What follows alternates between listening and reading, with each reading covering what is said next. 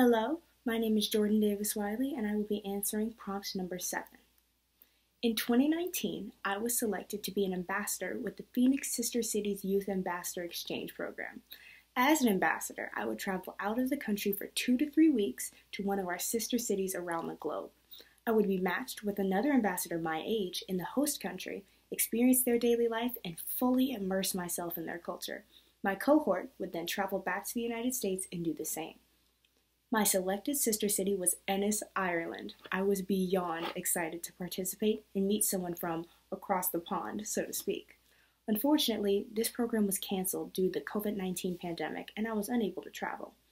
However, I still wanted to uphold the Phoenix Sister Cities organization's objective, to gain a more global perspective by immersing myself in another culture.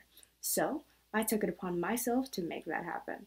I have always had an interest in the Spanish language and culture, so I spent the time I would have been out of the country dedicating myself to its study.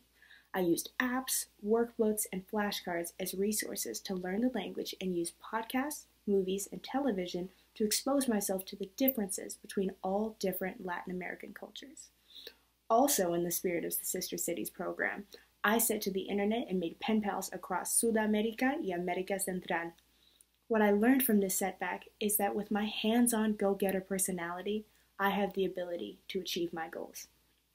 I am now happy to say I have reached an intermediate level of Spanish speaking, reading, and writing, and I will continue with my apprehension of the language. So I will say, muchas gracias por esta oportunidad y su consideración.